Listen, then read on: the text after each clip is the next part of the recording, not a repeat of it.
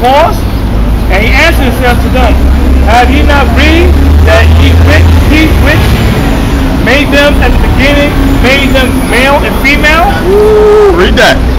And he said, for this cause shall a man leave father and mother, and shall cleave to his wife, and there shall twain shall be one flesh. Cut that homosexuality right there. Even though he wasn't talking about that. Yeah. He was talking about, haven't you read from the beginning? A male and female, they shall both twine and become one flesh. Yeah. That goes back to the beginning.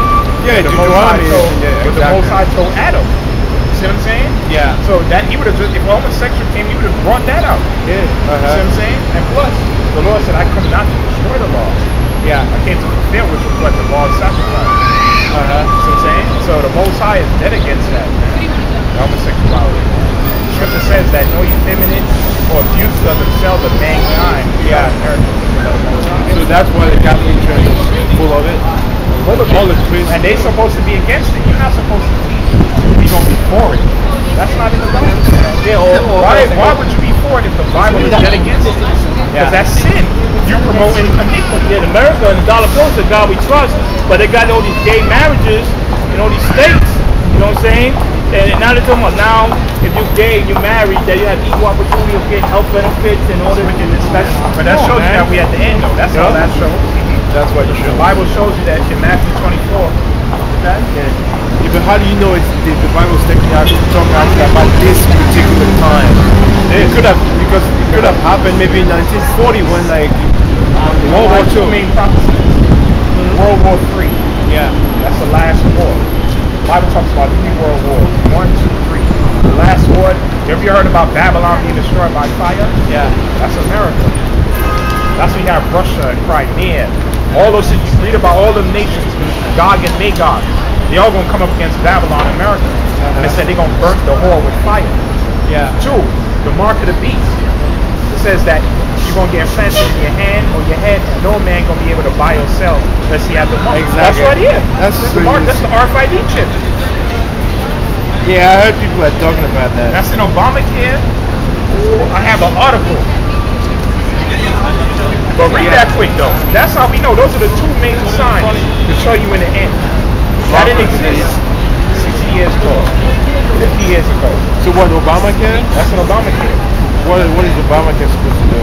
Well, it's going to be mandatory, and basically they want eventually everybody to get chipped because they said in case you get a heart attack, you have no ID, but we don't know your pre-existing condition,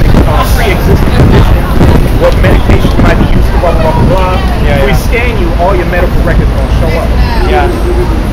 That's why it's mandatory, Obamacare. Yeah. Because within fine signature, page 1004, the chip is in it. And it's already in your passport. It's already in your phone. It's already in credit cards.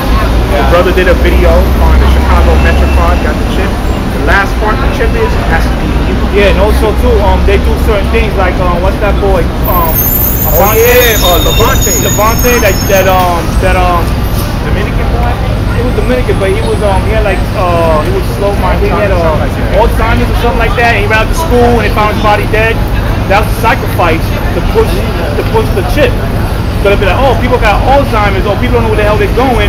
We need a chip so we can find them. Yeah. So they do these things. School shootings. Yes. They're doing that why? To get track the guns. kids. Right. It's not just to track people where they at. You know what I'm saying? It's a new money system. Yeah, it's a new thing that's coming out. Even they got it in hospitals. I went to the hospital. I had it was a band, but I had a barcode on it. And soon they scanned it, my whole damn history came up. Yeah. I was like, how the hell? So it's already here, man. Gotta make sure that it's on. This is too good. So long battery good? Yeah, for now. But it's telling you that what? We're on these last days. Okay? So not just that, look and see things that's going on, not circumspect all the wars that's going You on. mentioned homosexuality. Yeah. That shows me That's on legalize marijuana, this is that. Wickedness is just going up more. You don't know what you're doing anymore. Because that shows me at the very end. I'm going to read this. All fight Egypt in school from the National Report. This came out last Friday. It says, due to the recent boom in school shootings, many educational facilities across the nation have required that their children be implanted with RFID chips are being allowed to attend class. It says implantation of these devices will reduce death in the event of serious emergencies. Not only does it allow us to locate the whereabouts of all students, but they are also able to sync with the students' smartphone devices, so that devices, where am I? Okay, whereabouts students?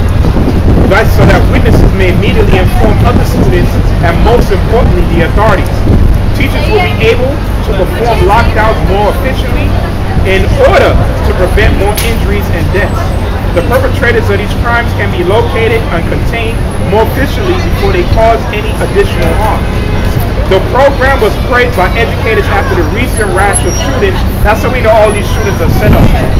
Shootings that left several dead and many injured.